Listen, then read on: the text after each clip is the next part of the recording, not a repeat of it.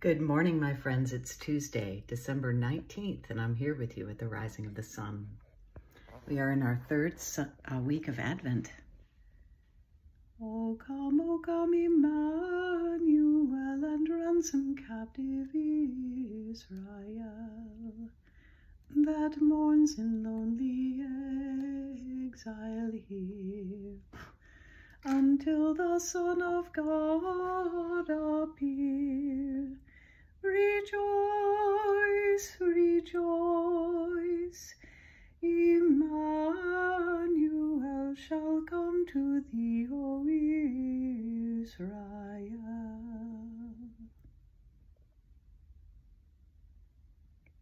Come, O light, and enter our lives, enter the world, mend our broken places, shine upon us.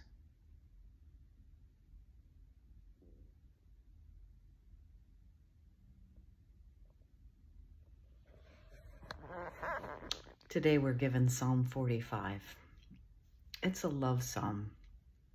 Have you ever fallen in love? Psychologists say it lasts about 3 years. And then hopefully it turns to a deeper kind of love. But many of us have been in that, just falling in love, thinking of the person all the time, absolutely obsessed state. And it's romantic. It's wonderful. I mean, it pulls you out of yourself. It makes you feel alive. It's a wonderful state that I hope most of us experience at some point in our lives.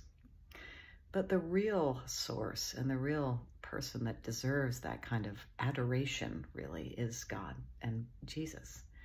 The best person for us to fall in love with is Jesus, because that kind of love doesn't just last 3 years. It goes on, and it will deepen and become more and more profound.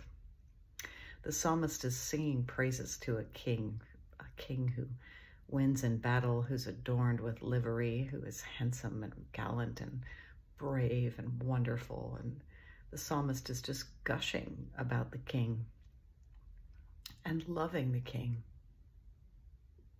So if we could take that feeling of being in love that we've hopefully experienced at one time or another, even if it's just the adoration of a celebrity, turn it towards Jesus.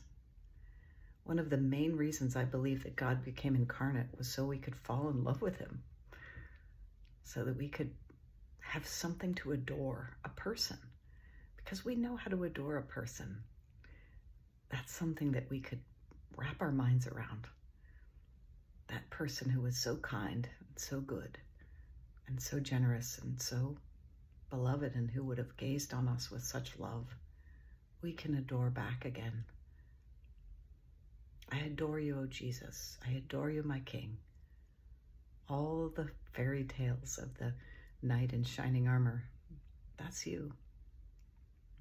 Let me turn my focus to you, for you can bear my adoration and expand it. You can grow my heart and make me a better person for loving you. Let us pray.